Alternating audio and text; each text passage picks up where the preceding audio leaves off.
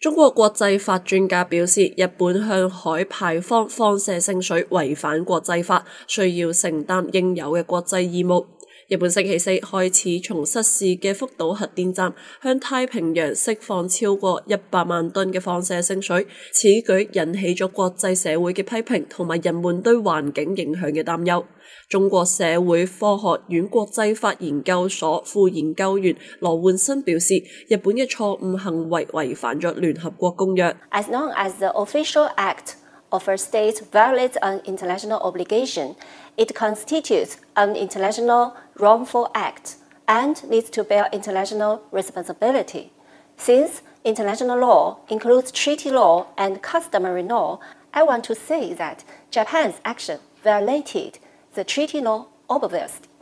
Japan is a party of the United Nations Convention on the Law of the Sea, which stipulates in its Chapter 12, using 45 articles, stating that all state parties have the obligations to preserve and protect the marine environment.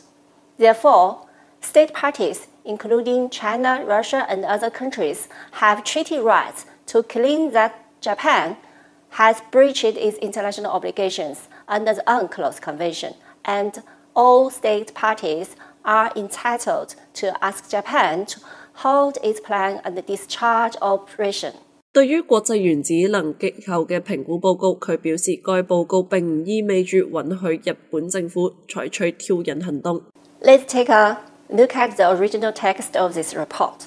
I've picked out some wording which stated that the views expressed in the report do not necessarily reflect those of IAEA member states,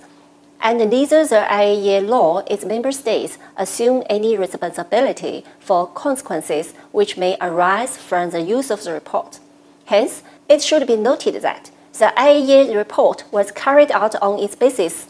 Japan's unilateral request, and it has not gone through any international organizational procedures like discussion or vote by the IAEA Conference of State Parties. So the report does not give any legitimacy for Japan to release its contaminated water into the sea. In this regard, the IAEA also mentioned in its report that the decision to discharge was made by the Japanese government itself and has nothing to do with the IAEA.